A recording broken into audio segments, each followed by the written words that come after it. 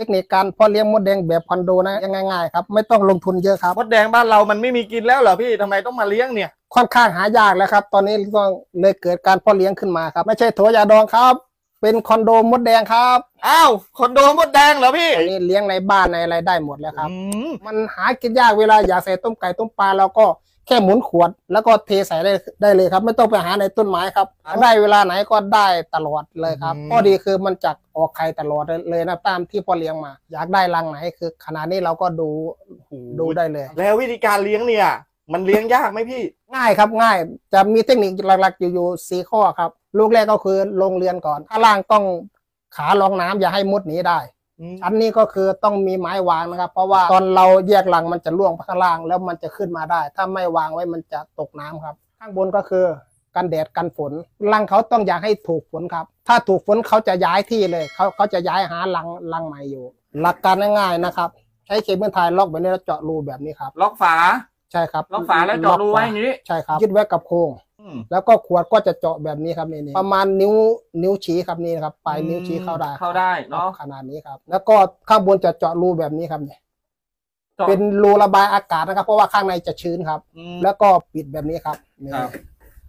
อย่าลืมใส่ตัวนี้นะครับนี่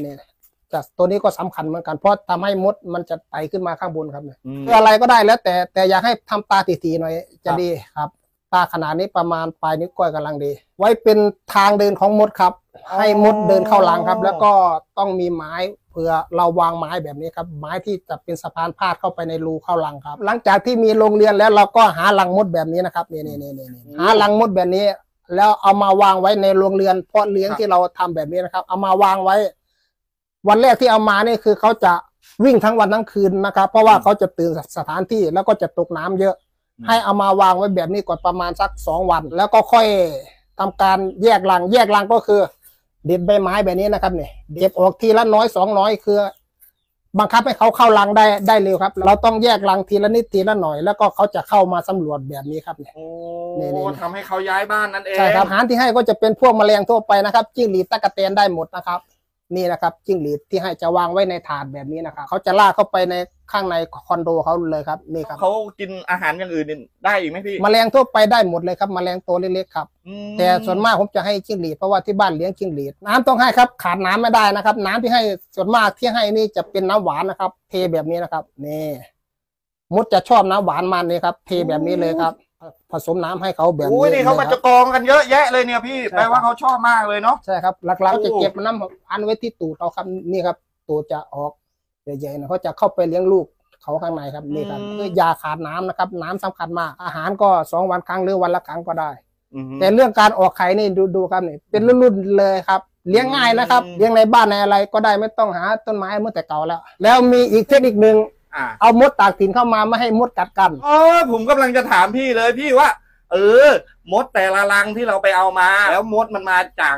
ต่างต้นไม้ต่างถิ่นเนี้ยมดต่างถิ่นมันจะกัดกันไหมการนำมดต่างถิ่นมาเลี้ยงสมมติว่าได้5-6 รังมาเลี้ยงด้วยกันกัดกันตายเยอะมากอยากรู้รอชม EP 2ที่เกษตรเซราะกราวสูตรลับเอามดต่างถิ่นมาไม่กัดกันแน่นอนครับถ้าใจร้อนนะครับให้ติดตามที่ Facebook เกษตรตัวน้อยนะครับเรียนรู้แบบไม่มีกักนะครับเรียนรู้ได้จริงครับแบบไม่ต้องไปลองผิดลองถูกว่าทำยังไงคือเป็นเลยครับรับประกันทักแชทถามได้ตลอดหรือดูในกลุ่มจะดูเป็นเลยครับหลักๆดูไม่ยากครับไม่ต้องไปลองผิดลองถูกว่าเลี้ยงยังไงอาหารอะไรที่ให้086ครับ5394503 086-539-4503 บวก ID ไลน์ครับโทรเบอร์นี้เลยครับตอบทุกคำถามครับครับผมคลิปนี้ขอบคุณมากครับผมขอบคุณครับ